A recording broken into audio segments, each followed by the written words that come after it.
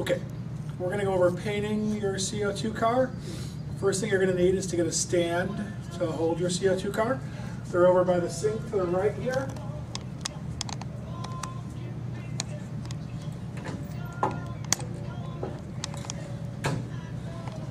Okay.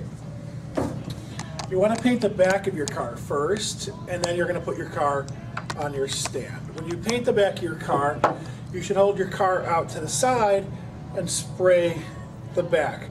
Don't hold your car directly in front of your hand and spray, or you'll get spray paint all over your hand. Okay. Then once we put it on there, we're going to do really light streaks of paint. We don't want to get any drips.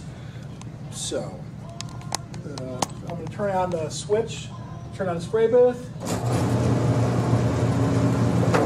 I'm going to hold my car out to the side and spray the back of the car. Try not to get any paint into the CO2 hole. That could make the CO2 hole too small to fit a cartridge later. And now I'm going to put my car on the stand. I'm going to spray light coats and turn a block of wood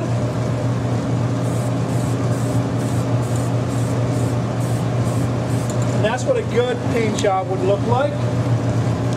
To show you an example of what a bad paint job is like, if I hold down the can of paint and spray, I'm getting drips. I don't know if we can pan in and see those, but we're getting drips from adding too much paint, and those are deductions.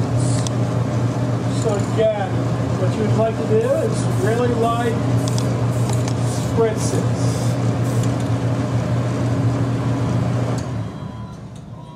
Once you're done painting your car, put it on the table to dry. It'll take about 10 to 15 minutes for your car to dry. Take the car and put it in your locker.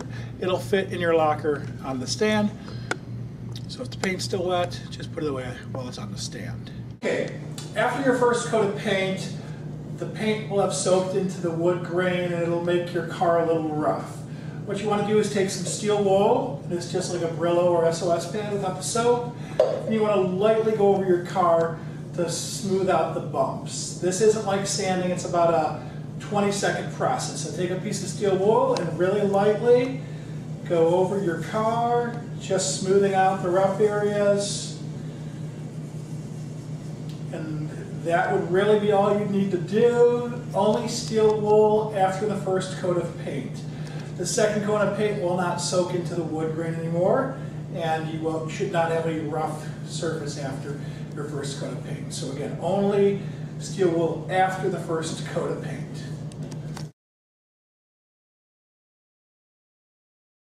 To do a pattern, you're going to spray paint your car one color. When the paint dries, you're going to steel wool that layer or that coat of paint, and then you're going to want to do another coat.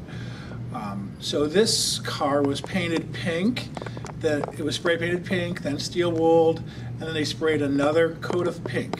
After the second coat of pink paint dried, they cut out a flame pattern in tape, and they taped the flame pattern on their car.